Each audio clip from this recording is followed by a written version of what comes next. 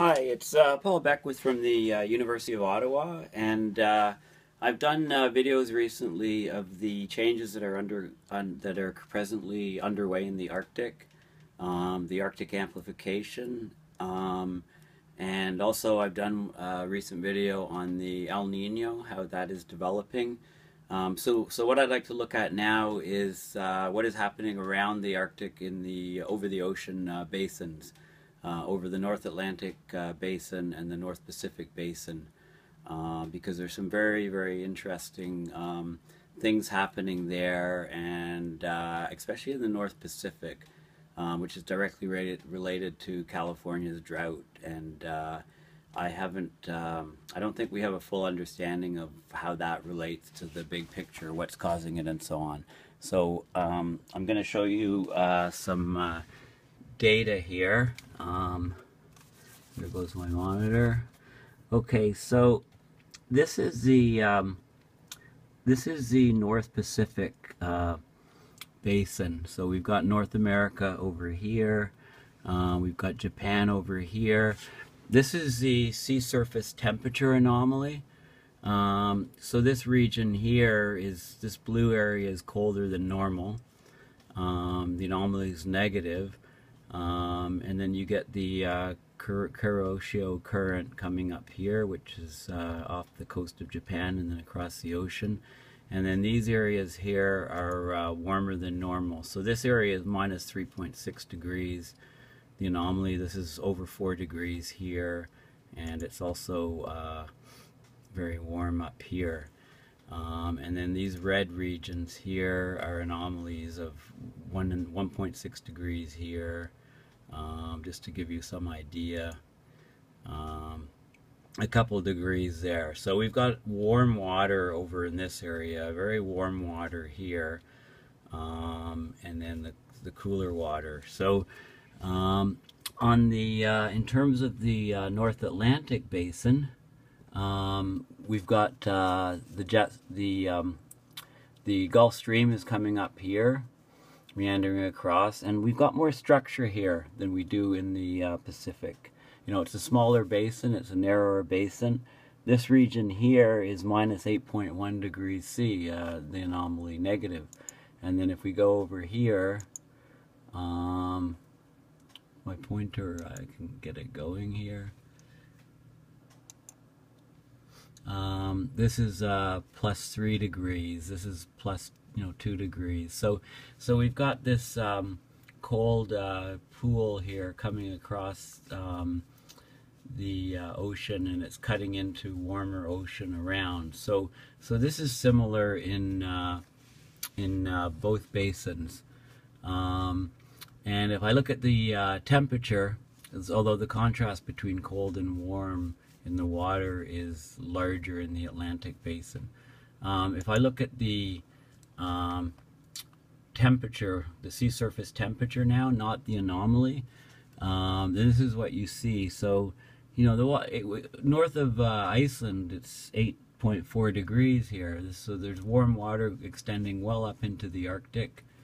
The water temperature down in this region is about 16 degrees, almost 16 degrees. Of course, if we come down to these areas, it's 26.5 degrees, and there's some cold water. So we've got some water coming off Greenland from melt, coming down here off the coast of Canada, coming out from Hudson's Bay, which is the blue, just below, slightly below zero. So this is melt water coming through. We've got the warm water pushing up. So that's in the Atlantic basin. And then getting back to the Pacific basin, look at this. This is where the anomaly is here of plus 4 degrees. If I now go to sea surface temperature in this basin, this is what we see. So the blue is cooler than normal. Or sorry, this is sea surface temperature. So there'll be no reading here because this is ice. Okay, so there's no reading here. If we come out here, this is 3.1 degrees Celsius. So this is meltwater escaping from the Arctic. There's this is warmer water that's coming up from the below, and then so you can see minus 8 degrees C. This will be let's see what it is, 16. So 15 odd to 16, 17 degrees, and then we get down here. This water here is very warm. And this is the part of the water that is sloshing across, creating the El Nino. So you can see the type of patterns here, and then we'll just focus now on the ocean currents. So this is showing the ocean currents clearly coming up the coast here, past Japan, the Kuroshio current. Just under a meter per second here, so it's very loopy, and then you get all these swirls and eddies extending across the Atlantic. Notice in this area where the large temperature anomalies are, there's very little motion of the current. It's hardly moving,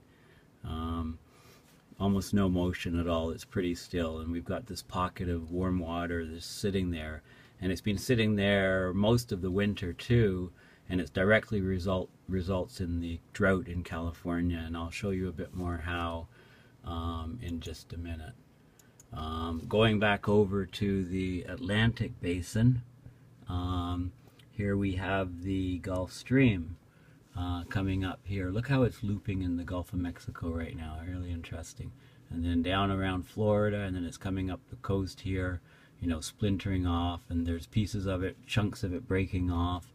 And then they propagate through surprisingly a long distance. Like something like this might evolve to this and this and this, and you can see it spreading. You can even see signs of it spreading all the way over to Africa here, and these whirls and eddies extending all the way over to the UK, so you can see, so we have a very similar situation in terms of the two currents are analogous. We've got the Gulf Stream in the Atlantic and the Kuroshio current in the Pacific. This is surface winds. Okay, so there's a low pressure area here. So we have a cyclone here, which is drawing in air here. So we're getting some motion. We're getting wind currents coming up here. This is 38 kilometers an hour. It'll be a bit faster here. 53 kilometers an hour. And then, so you get this type of pattern coming off here. So this will be another low pressure area. And I'll look at the pressures later. So this is the wind at the surface. Over in the Pacific Basin, here is what the winds look like. So there's more, there's some stronger winds. The basin is much wider, of course, than the Atlantic, as I said. So there's more, there's a cyclone here, and there's another one here, and there's another one here. So there's a bunch of, this is a high pressure area. Go spinning the other way, clockwise. So you see this type of thing. Now notice that this area here where the winds are very slow is where the warm pool is. Now we'll look at the jet streams in the Pacific here. So this is the jets. So this pointer is where roughly centered on the warm pool. So the warm pool was over in this area here. So it's just, we have a pretty zonal jet stream flow, and there's a warm pool just south of it. So you can see the jet stream flow. This is at 250 millibar, 162 kilometers an hour. Over here, 257 kilometers an hour. So you can see what it's doing. But so this is this really loopy jet stream. I mean, there's all kinds of sub eddies. It's breaking into chunks, and it's doing these dips and swirls. It's very convoluted, very broken up, but it's much, the main strength is here, and then it splinters up into more northerly one, and then we get the really strange behavior on the Atlantic side, which we'll go over to. So again, this was the surface winds on the Atlantic basin side, and now this is the jet streams on the Atlantic side. So you can contrast the difference. I mean, on the Pacific, the fastest winds were very zonal. Here, they're extremely meridional and very, very fractured and very broken up. I mean, this is not something's going on here. I mean, we know what's going on. The Arctic is warming, temperature gradients decreasing, but we're seeing a lot more because the basin's narrow and you get land-sea contrast and the ocean's changing significantly. There's more ocean on the Pacific side, more water, so it's buffering the temperatures, and the jets are not as contorted there, but they are here. So this is the speed here, 176 kilometer an hour over here, 200 kilometer an hour, and then there's streaks here. This will be slower. If I can get it. It's 80 kilometers, this is 120. So you see these streaks of areas, sections that are very, very fast, other sections that are slower. But I mean, look at the spread over here. I mean, whenever it narrows up, if it doesn't break off, if it narrows up, it'll be like a river. You got water flowing down a river, water's conserved. So where the river narrows, the current's faster. You get the rapids. Where the river is wider, you get slower movement, and also then you get more structure in the water flow if there's areas that are deeper and shallower. So we'll call this part A, and I'll continue in part B. Thank you.